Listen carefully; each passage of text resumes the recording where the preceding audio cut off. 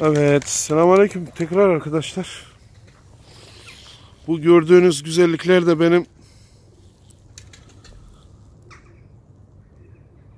Irak, Findik, Gaga, Kisa Gaga dediğimiz kuşlar. Bunlar oyun kuşudur arkadaşlar. Bu kuşların özelliklerini ben tek başına uçurtmadım ama bunları kırdığınızda muazzam şeyler çıkartabiliyorsunuz arkadaşlar. Erkek dumanlı, dişi çakmaklı, iri göz, kısa gaga, kısa ayak, yerden, sesli, çok güzel şeyler arkadaşlar.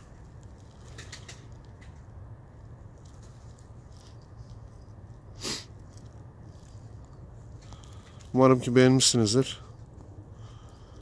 Maşallah. Şu kuşun güzelliğine bakın arkadaşlar.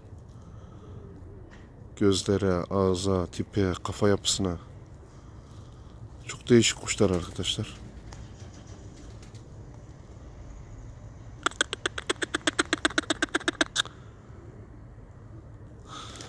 Bunlardan bir çift elimde var şu an. Fazla şey yapamadım, üretemedim. Bunların üretilmesi arkadaşlar biraz zor.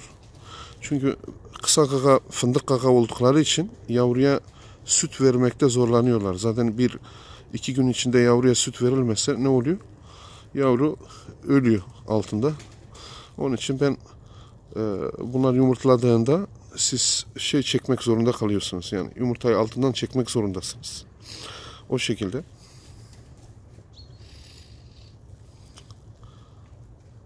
Gözlere bak, gözlere maşallah. La havle ve la kuvvete illa billah.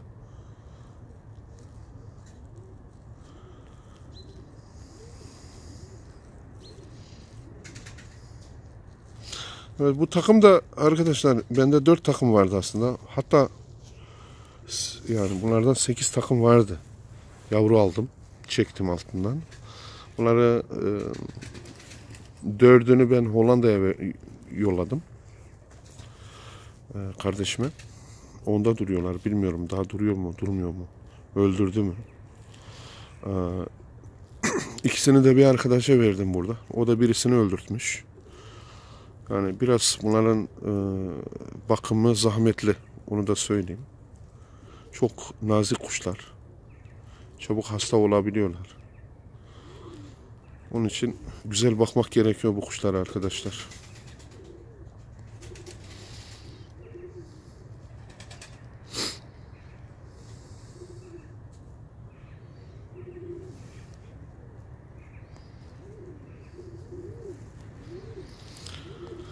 Arkadaşlar benim bir özelliğim var. Onu da sizinle paylaşmak istiyorum. Kuşçu arkadaşlarla, değerli dostlarımla, güzel insanlarla.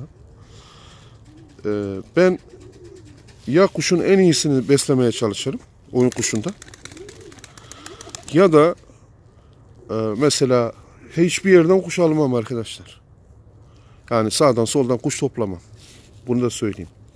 Ama kuşun böylesini gördüğüm zaman yani özellik bakımından böyle diğer kuşlara benzemeyeni gördüğüm zaman o zaman o kuşu alırım. Yani ya bende olmayacak ya da gerçekten değişik bir kuş olacak. O zaman yani elimde tutmaya çalışırım arkadaşlar.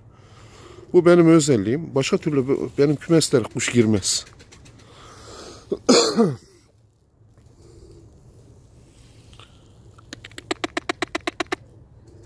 Maşallah.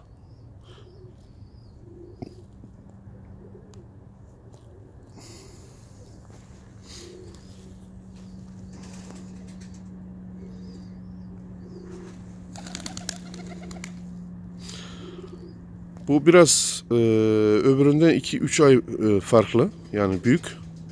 Diğeri yavru daha arkadaşlar. Bunları elimde tuttum. Bu şekilde besliyorum. Umarım ki sizler de beğenmişsinizdir. Değerli kuşçu arkadaşlar. Dumanlı fındık gaga. İri göz. Kafa yapısına bakın arkadaşlar. Bu erkek. Biraz da dişiye bakalım, dişiye. Maşallah, o da güzel ya.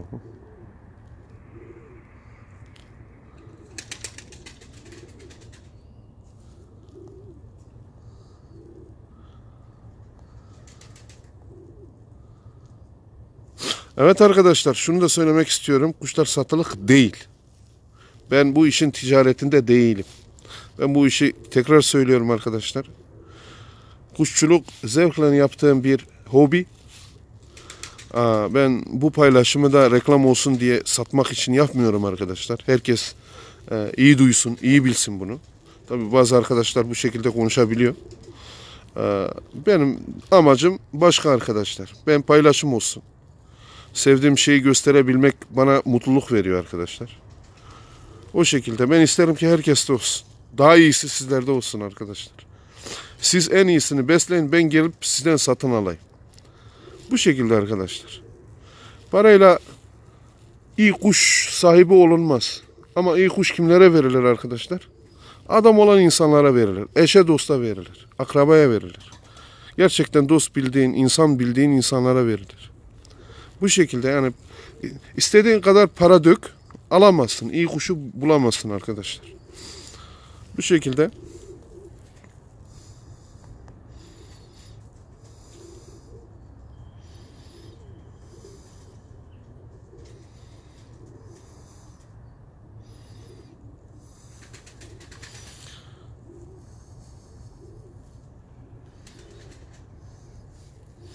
Evet, bunları da ben karşıki kümesi koydum arkadaşlar. Biraz da o kapıyı açayım. Onları size göstereyim. Evet arkadaşlar, bunlar da benim uçurduğum kümes.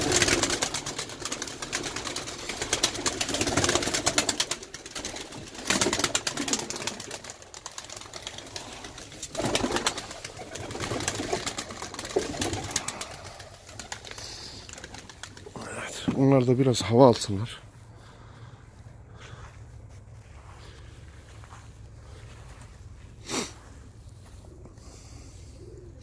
Bunların hepsi yavru arkadaşlar. Yani çoğu yavru. Birkaç tanesi yakında karşıki kümeslere gidecek. Anaç olarak. Tabii ben bunları deniyorum. Hazır ettiğim kuşlardan, yani bu sezon için uçuracağım kuşlardan birkaç tane hazır vardı. Maalesef atmaca onları da aldı. 3 tane. 3 tane aldı arkadaşlar. Onun için ben bunlara da fazla bu yavruları uçurtmadım.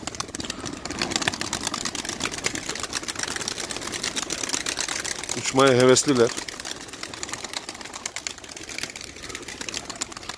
Çoğunun kanatları kırpık arkadaşlar. Kendileri kanatlarını atsın dedim.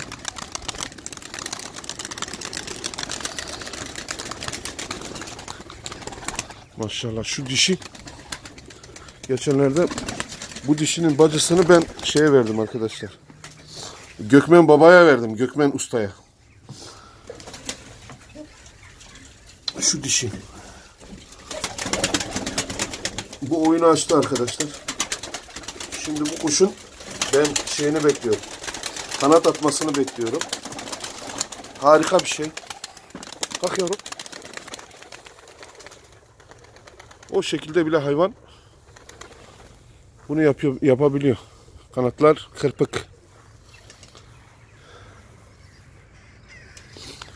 Şu dişi. Gökmen baba selam olsun kardeşim. Büyük kuşçu. Ustaların piri. Evet, bu dişi sendeki sana hediye verdiğimiz kuşun bacısı, çanak kardeş. Oyununu sen gördün. Bunun kanatlarını ben kırptım. Atmaca almasın diye bu sezonda. Yeni sezona kanat atıyor. Kendiliğinden kanatları atacak. İnşallah biz bunu da uçuracağız arkadaşlar. Eğer olmazsa baktım atmaca izin vermeyecek. Ben tutar anaç yaparım. Kuşta harika şeyler var arkadaşlar. 3 çemberilerden yani. Gökmen abi daha iyi bilir.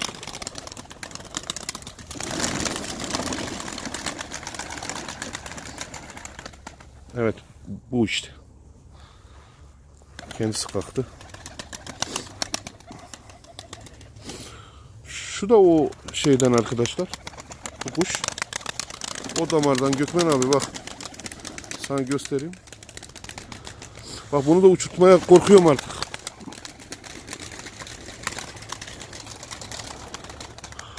Yavaş yavaş açtı. Evet sevgili dostlar, güzel insanlar. Daha güzelleri sizlerde olsun. Daha iyisi sizlerde olsun.